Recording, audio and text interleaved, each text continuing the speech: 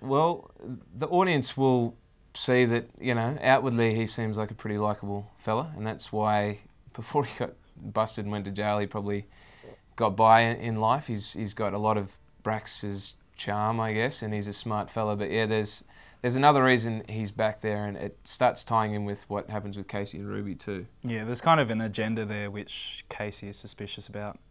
He obviously would like to think that he's there just because he loves his boys, and I know Heath would love to think that too. But for a while, Casey does think it. He does think it, and I mean, although he trusts Brax quite a lot, he still, kind of wants to learn it for himself. And there's just little bits and pieces that, start to hint at that he might be in Summer Bay for a different reason. Yeah, Brax knows exactly why he's there, which is why he's so scared, because he knows that what Danny's looking for, he can't give him, and that puts everyone in danger, especially when and our mum.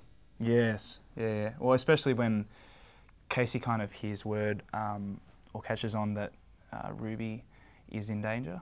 Her kind of inheritance money, which she got from Charlie when she died, is obviously there for the taking, and she's an easy target. And he puts two and two together and is obviously worried for her safety. Hey, Kate, you and Ruby are looking pretty close. Yeah, I guess. Oh, come on, mate, don't be coy with me. I mean, look, you're doing well for yourself. Take a look at her. She's tough, smart, good looking. What else could you want? She's a great girl. You should remember that. Hey, didn't she load it up with a bit of cash? Yeah, she got a payout when her mum died. Yeah, it's tough, eh, on the poor kid. You know what, you should step up and make sure that money gets used properly. Be ashamed to see it go to waste. Yeah, that's exactly what I've been thinking. So you got any ideas how we can help her out? Yeah.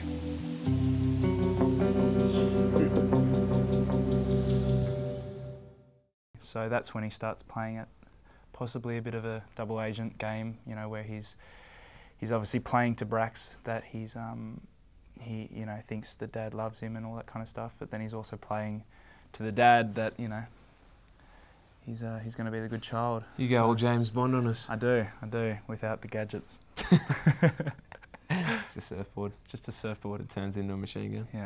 Yeah. You wait till you see that. That's some of the best stuff we've done. It's pretty cool. There goes our budget. Dad isn't the only one who can play games. I'm only sticking close to him because I want to know what his next move is. No, I don't want you doing this. Now someone has to. He and Heath, they had a fight and he will never trust you. I'm the only one who can do this. It's too dangerous. Yeah, I know that. But making him think I'm his friend, that is the only way we can stay one step ahead. Mate, if he sees through no, but you... he won't. He won't. You need to trust me. No, you got no idea who you're dealing with here. Maybe not. But I don't see that we've got a choice.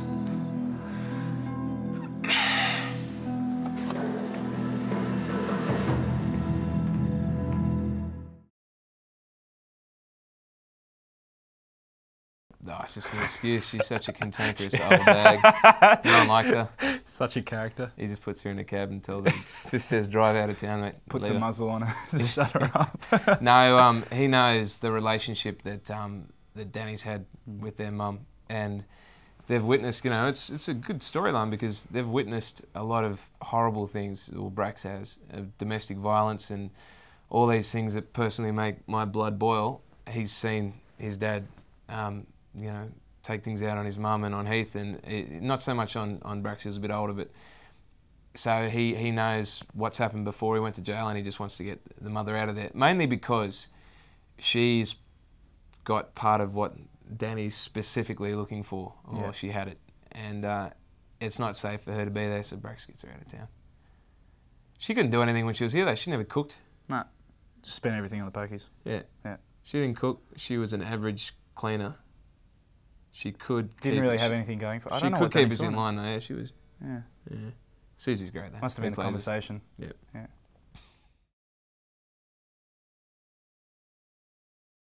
It's probably got the best name of the boys. Daryl.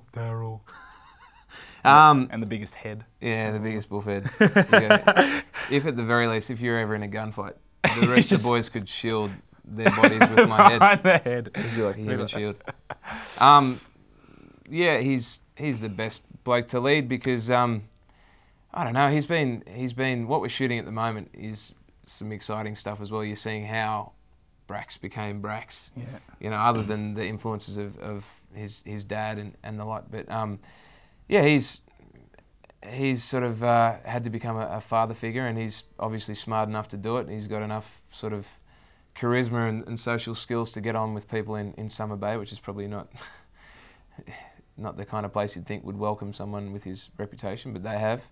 And you know, he wants the thing. Since we started on the show, he's always wanted Casey to get away from the way our family's been, and he knows he's got the brain for it, and you know, he's doing okay with the girls as well, so he knows he's got the look. He's got everything. He's got the package. Don't know about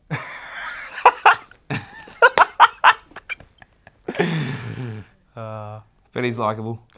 Yeah, but also you'll see coming up that that kind of cool facade which Brax always has, it begins to kind of whittle away, and you start to see a less kind of.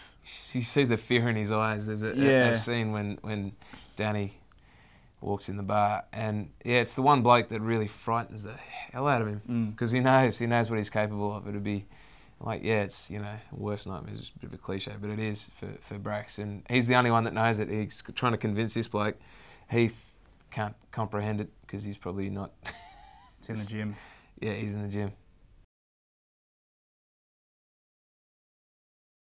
Yeah, Heath's got legitimate reasons for wanting to know him, and he's got questions that he wants to ask about being a father, and he wants to know why their dad was the way he was. So it's good. It's a really the relationship between Heath and Danny's really interesting. But we've all got these different relationships, and the one that happens with Casey is the one that will keep you on the edge of your seat. It's pretty full on. Yeah, it's good. It's exciting.